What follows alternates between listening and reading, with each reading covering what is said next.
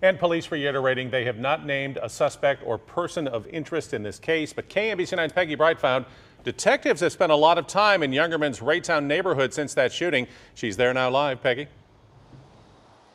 Well, Chris, Youngerman's home is right across here, right across from this pond.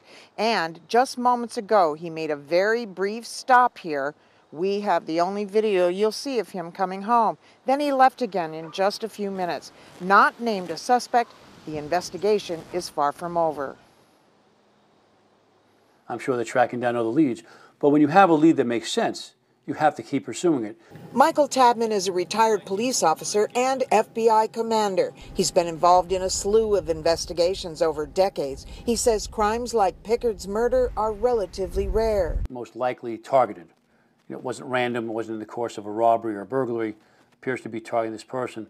The natural question is, who may have done this? Who would have the motivation to do it? Which is why police are looking at Youngerman. He just lost a nearly $6 million lawsuit brought against him by a man Pickard represented. And he owns the white van police were looking for, towed from another Youngerman property overnight. The van was behind some trees, not visible from the street.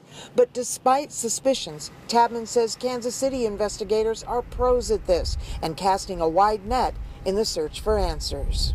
They're going to look at ballistics, they're going to look for more witnesses, they're going to look for videotapes on or around that area, see what vehicles were coming and going.